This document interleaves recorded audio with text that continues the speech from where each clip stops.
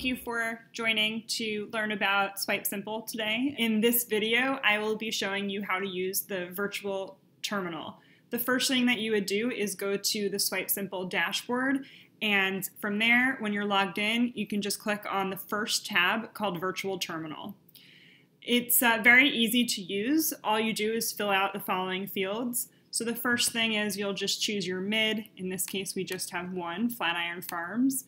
And then I can either put in card information, and that includes cardholder name, the number, and so on, or I can actually select a customer from my saved customer profiles where I might have a card on file. So I'm going to type in a new card. I can choose to save that card for later use if I want to. Just put in the number.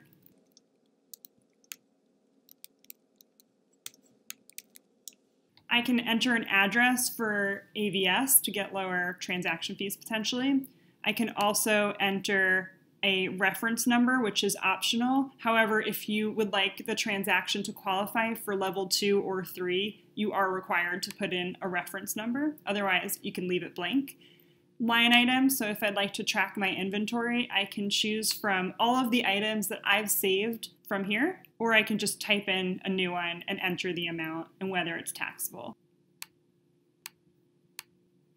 From there, I can choose if I'm going to put in one of my discounts, which would either be something that is saved as a dollar amount or percentage off, which of course is optional.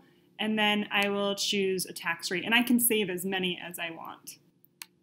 Once you filled out all this information, you would just hit charge and the transaction would go through.